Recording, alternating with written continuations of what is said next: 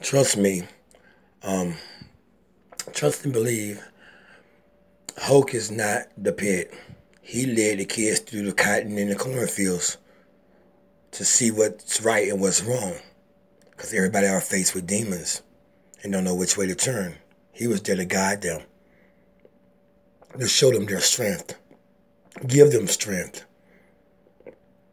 Just the same as Professor X, just the same as Captain America. He led them through the world because the world was gone. It was gone. The days was gone. That lets you know that he cares about something and he loves Jehovah. He did something, something that made him who he was. Jehovah. He sung from sea to shining sea, shining sea,